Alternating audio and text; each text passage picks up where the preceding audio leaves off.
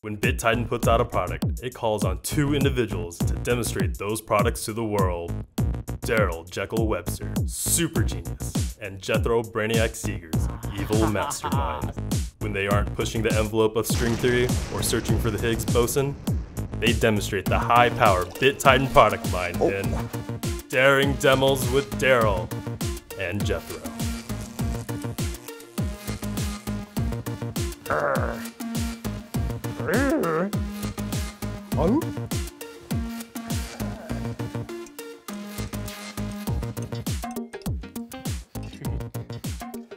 Whoa.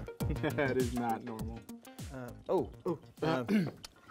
Welcome back to the Daring Demos with Darrell and Jethro. Yeah, Jethro. Just put that away down there. Okay. If you remember from our last episode, we were looking at the Health Check for Azure tool and the assessment area. So we were looking at how we could easily gather information and be able to make some decisions about moving to Azure.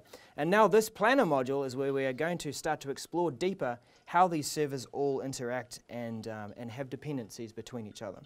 So we have here a visual representation of the servers that we have measured, and we're trying to illustrate a migration of a SQL workload. So looking to try and group those servers and start to form a plan about what to move and when. So that is actually going to show us which servers are using databases? Yeah, absolutely. As you can see on the right-hand side, we've got all the applications that are in use across all these servers. So the agents we had installed before are gathering more than just specifications. They're also seeing what is running on that server. And one of those workloads, of course, is SQL.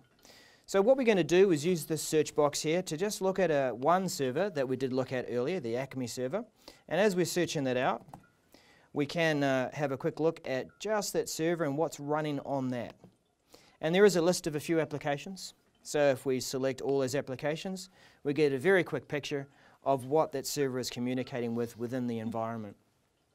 Now that's one way to look at the environment, but of course we're interested in trying to form a project to migrate SQL servers and their application servers into Azure. So what we're going to do is just look at the whole SQL migration group and all the servers that we've put into that group, and we're going to search for just the SQL workload. So as we highlight that and the dependencies between those servers, you see all those yellow lines are there to try and represent servers that are communicating with that central database server. And there might be another one over here too. But the key thing is we're able to easily see what we might need to move together. Now there are some servers that of course we know that they have databases on that server, and then there are some that we perhaps didn't really remember. You know, we're a partner, we might be familiar with the environment, but maybe our customer has put a database on there that we haven't known about. So it's a good way to identify that that server I haven't thought of yet. Maybe I need to make a plan to move that all together. But when we move like SQL into Azure, right, we have to open some firewall ports. We need to know some IP addresses. How do we get that? Right. So there's two ways to look at that. If I'm interested in the interaction between these two servers, now that yellow line is not just a yellow line. If I select that, I get the information about how the server interacts between those two. So I've got the IP addresses that it uses, some of the other workloads, not just SQL, but some of the other applications running there too, and the other ports. But that's just one interaction between the two servers, one dependency. Let's have a look at the whole group. So as we expand that out and we can have a look at the whole group, we'll see this whole list of firewall rules, which we can open up or download and have a look from an Excel spreadsheet point of view. Our inbound rules and our outbound rules, our ports that we need to open. This is an important part of trying to create that virtual environment. We need to have an area in Azure where these servers can still communicate.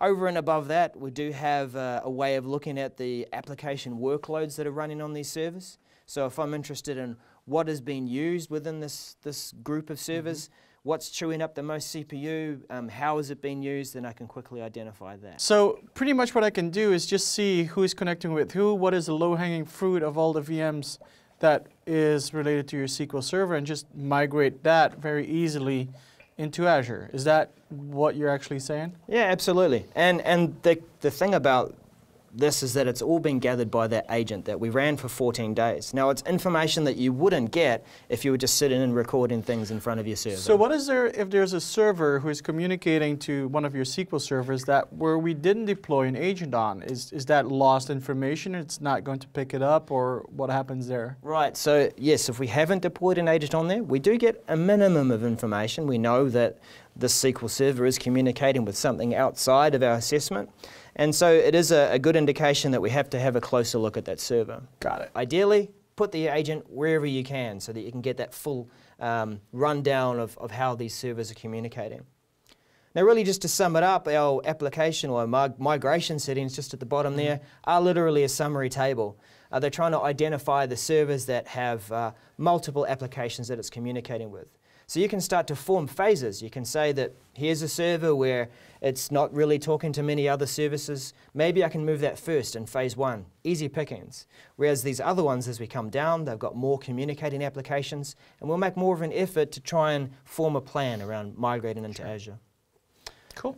Right, so that really sums up the planning tool, and there's a lot of useful information there that you wouldn't get if you sat down and tried to gather it yourself. So if you see the full picture now, we've got the assess, we've got the plan, and you're able to start to think about how I'm going to move into Azure. So thank you all for joining us. We look forward to answering some more of your questions from our fan base. Stay tuned. Looks cool, huh?